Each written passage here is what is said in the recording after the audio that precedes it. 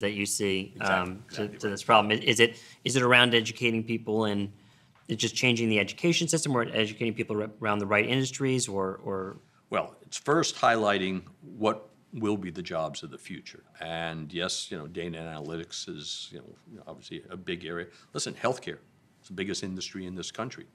Healthcare jobs are going to grow. They're going to change dramatically, but they're going to grow very dramatically. A lot of it, the aging of the population, just being an example of it. I believe the not-for-profit world will be a big growth area, unfortunately. A big growth area from an employment standpoint.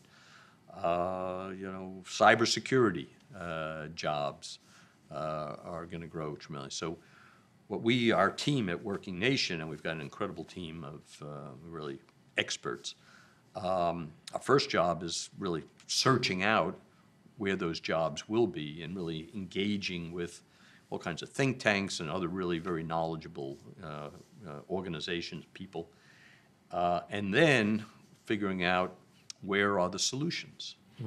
And we are very focused on the fact that solutions are local. Corporations, not-for-profits, academic entities, and local government. What they are doing in different, it's not to say federal tax policy and budget policy can't have influence, but the solutions themselves are really at the local level. So what our team has been doing, and we've really been up and running with researchers and others for probably about 4.5 years now. We are searching for those solutions out there with the goal of then telling the story of those solutions through the people who have gone through those solution type setups. Not having a job now in the United States is very different from not having a job in the United States 200 years ago, when you literally might have starved to death or died of hypothermia, or pick a reason. It reminds one of the Keynes remark that in the future we'll all work 8 hours, and maybe driving an Uber for 8 hours a week, you could have all the comforts that they had when Keynes was writing that.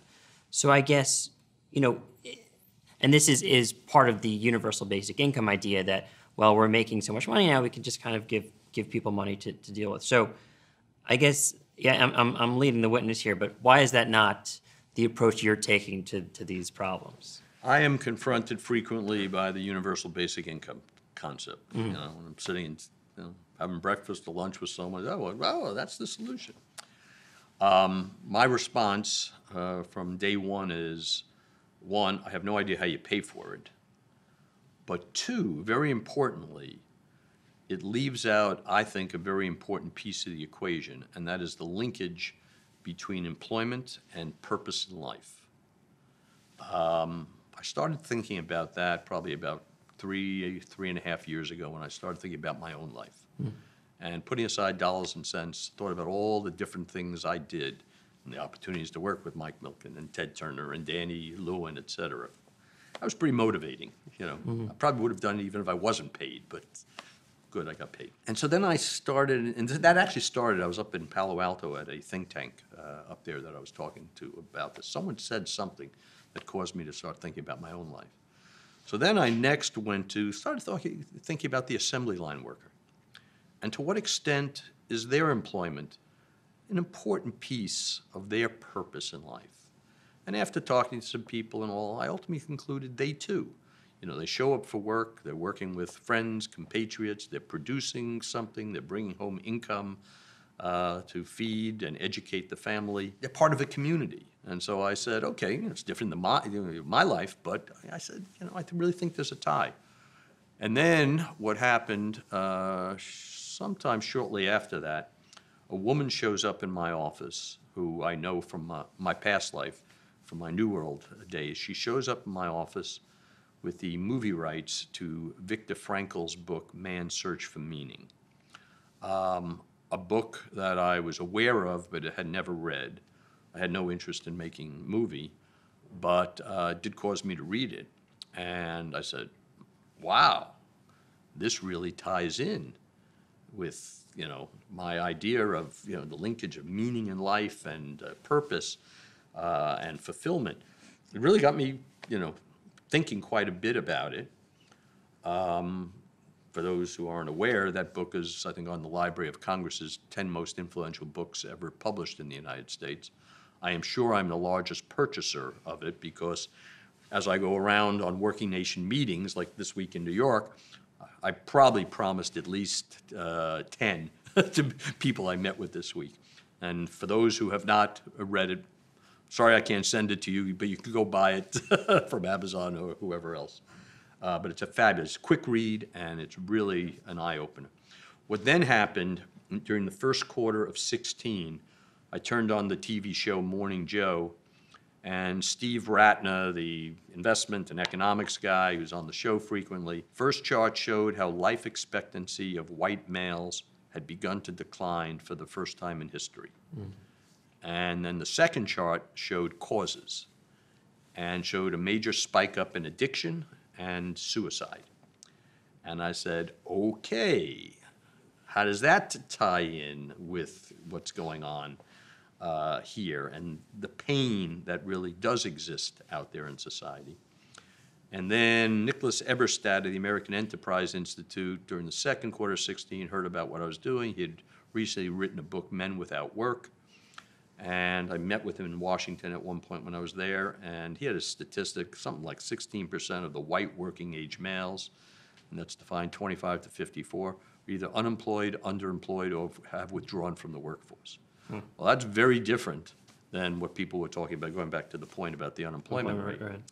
And then, a couple months later, we all watched both the Donald Trump and the Bernie Sanders movements explode that summer. And to me, it was a no-brainer. I said, there are millions of people in this country that are in pain, either economic pain or emotional pain, purpose in life pain. Might be themselves, it might be other family members, other friends in the community, but there are millions of people in pain.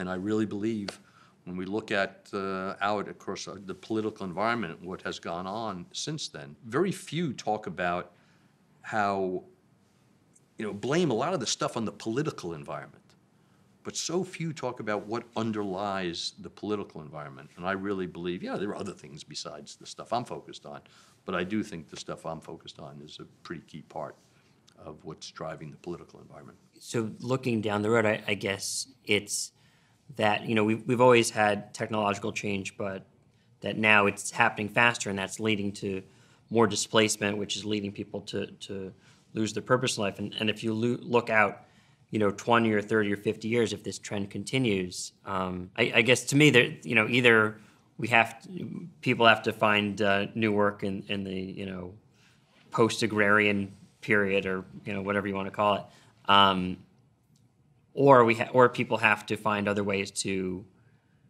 to find their purpose in life and to find meaning without work. Let me give you actually what I think is maybe the toughest piece of the entire equation. I mentioned, the way I usually talk about it is three motivations for me and for Working Nation. One was the slope of the curve. Two, as I addressed, this time it's about the heart of America and how the bottom 20% will become the bottom 30%, and the bottom 40%, and 50%. The third one, and I think is the toughest one, is never before have we had to reskill and re-educate all the 48-year-olds. And I'm using 48 generically to cover 30 people in their 30s, 40s, 50s, 60s. And that is a very tricky thing. It's one thing to be able to educate, young children and, up right through, college and community college. Also, the whole idea of instilling lifelong learning mentality in people. When I speak to big K through 12 educational groups, I tell them, look, you don't need me to talk about STEM education. You hear enough about that. I'm not an educator, so I can't really offer you a lot. But the one thing I will offer you is I think one of the most important, if not the most important things you can do with young students is instill in them the idea of lifelong learning. Because I don't care who you are, no one's going into a job and staying there for 35 years without radical changes in that, or the fact that they're going to be going into a lot of different jobs over time. So lifelong learning is, I think, a very, very important piece of the equation, which you can work with young people. But boy, starting out with that 48-year-old who, finished high school at the age of 18, and that was 30 years ago was the last time they sat in a classroom. So I think that's really one of the toughest pieces of this whole equation. So I want to close by looking back at the investment and finance world. So since you started 50 years ago as a runner. Ooh, don't make me sound so old. Well, people can do the math themselves. I'll leave that out. I should have told you I was a runner in 1990.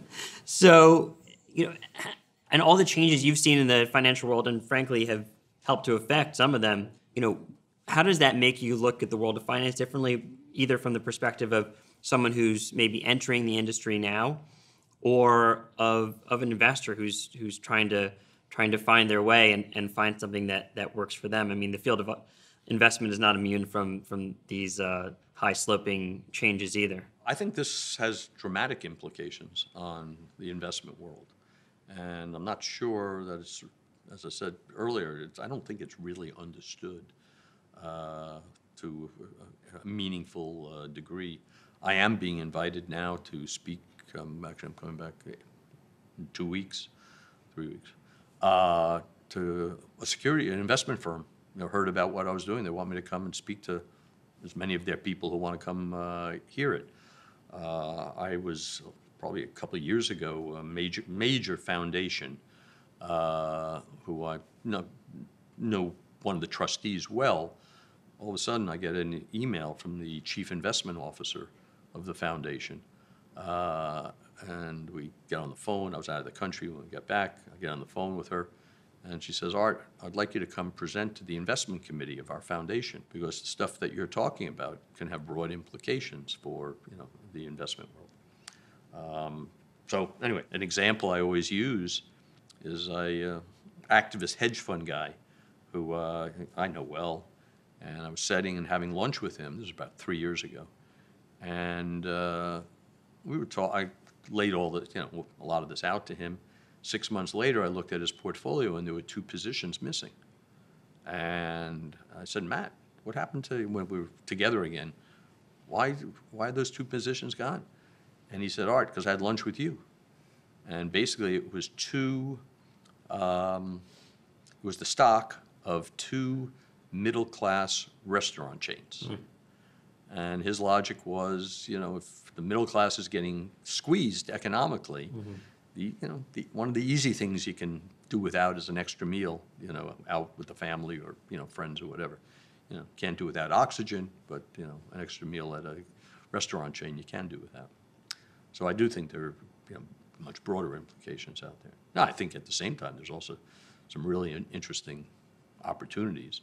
Give you one area that I'm focused on from an investment standpoint is the whole area, continuing in the whole area of education, technology, and training.